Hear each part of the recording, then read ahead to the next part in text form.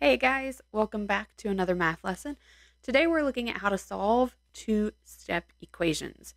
You did one-step equations last year. We reviewed that briefly. We've talked about writing two-step equations, and now we're going to solve those equations. This may seem kind of easy for you. This may seem really difficult. Fun fact, when I was in 7th grade, this was the time of year where I cried a lot. So I understand the struggle. So the idea of solving equations is working backwards. When we work forward, we follow the order of operations. So I like to think of it as tying a knot. When you tie your shoes, you go forward, or you tie a knot. Let's say tie a knot. You go forward, you follow your steps forwards. But if you wanted to untie that knot, you would go backwards. So the idea of solving equations is working backwards. Don't forget that adding and subtracting and multiplying and dividing are on the same level of importance. So we're going to treat them equally going backwards. So here's my example I'm going to work with. Negative 4h plus 6 equals 30. There's my equation. Now, going backwards with my order of operations, adding and subtracting comes before multiplying and dividing.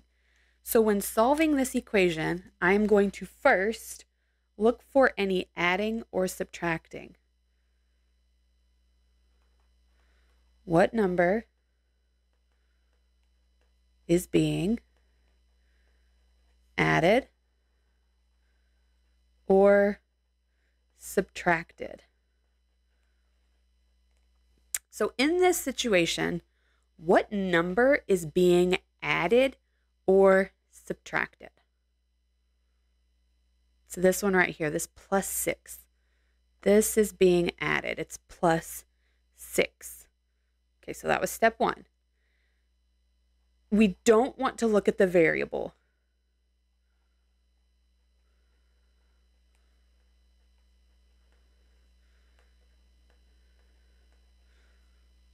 Yet. I'm going to say yet. So baby stepping into this, the number that we're looking for is the one not next to the variable. This is called a coefficient. So we're looking at this plus 6. So the next thing I do, step 2, I am going to do what is called the inverse operation, or the opposite. Do the opposite operation on both sides of equal sign. So many students in the past like to draw a line on this equal sign so that we can remind ourselves that whatever we do on one side, we have to do on the other, because equals means the same. So if I'm adding 6, what is the opposite of adding 6? Subtracting 6. So if I minus 6 from both sides, 6 minus 6 is 0. So we like to do this and cross them out. I'm left with negative 4h. What do I have on the right side? What is 30 minus 6? 24. All right, done with step 1. Step 2. Step 3. Step 3. I'm looking for multiplying and dividing this time. What number is being multiplied or divided by? This is where we're looking at the coefficient. Now we're looking at the variable. Pay attention to the variable, because when there's no sign, that's multiply. So I'm multiplying by negative 4 on both, or on this side. So that's all I had to do. Identify that. Now, just like I did the opposite, I'm going to do the opposite here. What is the opposite of multiplying by -4? Dividing by -4. So step 4, I'm going to do the opposite. Operation on both sides. Sides of equal sign. So again, keep it fair. On this side, I'm going to divide by -4.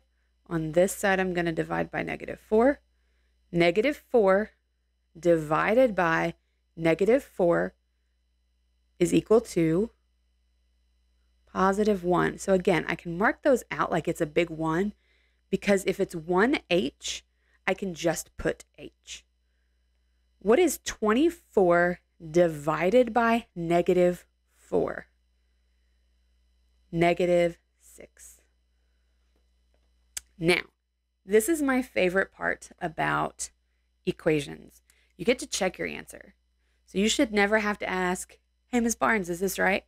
You should be able to know because you take this number, put it where h is, and work it out. So step 5 is check your work. Check it. So if I have -4, because up here, times, and I'm saying h is -6. So let's check that. -6 plus 6, does that equal 30? That is the question. I don't know yet. I need to work it out. So now I'm going forwards in my order of operations. So I do -4 times -6 first, which is 24. So I get 24 plus 6 equals, what's 24 plus 6? 30. Is 30 equal to 30? Yep. So I know my answer is correct, and that is the beauty of equations. Let's do one more. All right, this one's a little different. If you have d divided by 4 minus 9 equals -3. What do you do first? We're going to add 9. So step 1, I'm looking for the adding and subtracting. So instead of minusing 9, I'm going to add 9 to both sides of the equal sign. Those cancel. I'm left with d over 4. Write all of your steps always. Always, always, always. I know you're going to want to skip to the end. You're going to want to do it in your head. Start practicing while they're easy so that when they get more advanced, you already have good habits. What is -3 plus 9? 6. Now, next step, I'm looking for multiplying and dividing. What number is being multiplied or divided by? I'm dividing by 4. This is d divided by 4. What is the opposite of dividing by 4? Multiplying by 4. So I'm going to multiply by 4, multiply by 4. So this becomes 4 times 1, because this is a 1d, and then that's over 1. So 1 times 4 is 4. So you end up with 4 over 4, which equals 1. So we have d over here. What is 6 times 4? 24. Hey, we kind of had the same numbers as over here. All right, so d is 24. What do I have to do next? What should I do next? I need to check my work. So I'm going to put 24 back where d is. So I've got 24 divided by 4 minus 9, and I'm seeing if that's equal to -3. What do I do first in this equation? 24 divided by 4. So 24 divided by 4 is 6. And then minus 9. What is 6 minus 9? -3. And does -3 equal -3? Yes, it does. Okay. So that is solving equations. Last lesson, we looked at writing the equations. So now you're going to write them from the word problems and then solve them. Don't forget to check your work. You get to know if you did it right or not. So that's kind of cool. All right. I will see you guys next time. Bye.